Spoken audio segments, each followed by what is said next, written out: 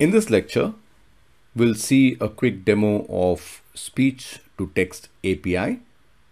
So go to cloud.google.com, make sure you're in the right account. If not, click on the top right corner to change your account. Let's click on go to console.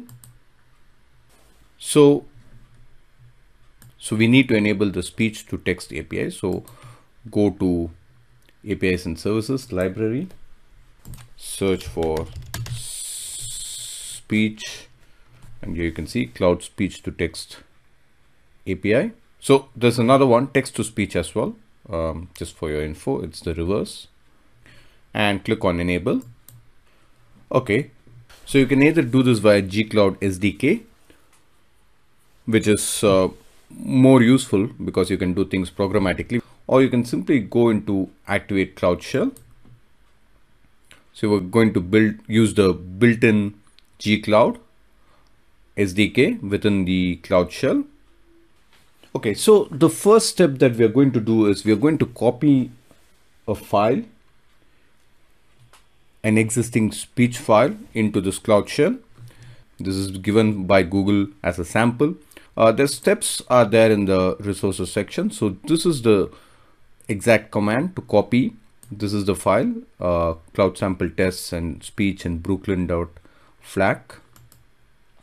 So I'm just going to run this command here. This is just going to copy that file over into our current directory. Click on authorize. Okay, so it's copied this file. Similarly, the other thing you can also do is you can also upload your file to Google Cloud Storage and make the permission public and use it to copy here. I'll leave that as an exercise for you to figure out. Now, if you want, you can also click on download file, and before you download the file, you need to know what the path is. So let's click on pwd. So this is the path and this is the file name. So let me build this. So the file name would be something like this slash this one, right? So if I go back here and say ls, this is the file name, right? So you can simply download this. So copy the path and you can click on download file, and you can give that and say download, and let me download it here. Let me play it for you.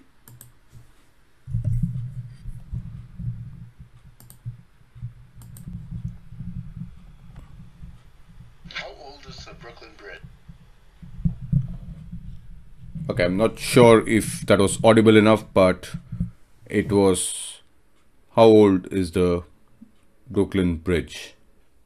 So now we can simply call the speech to text API to translate this file. So this is the command. It's very simple. It's gcloud ml speech recognize, and then the path name, and the language code we are going to use is English US.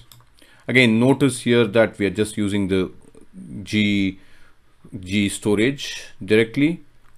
The only reason that we copied the file over to our shell is just to see what the file is all about. So let's paste it here. Let's run this, and there you have the output. So I'm just making this bigger. So simple, right? Transcript is how old is the Brooklyn Bridge, and the confidence level is 98%. So that's pretty cool, isn't it? So a 98% confidence that the speech that we heard is this, and it is exactly the same. So that's pretty amazing. Quick bit of cleanup. So we want to remove the file that we created. So you can just give rm space broo, then do a tab. Then it should give you the file name. If there are multiple files starting with broo, keep pressing tab. It will cycle between the files. And remove this. You can exit out of the cloud shell. And just to make sure that there's nothing else that has been created, always it's good practice to go back to the project and see if any resources have been created.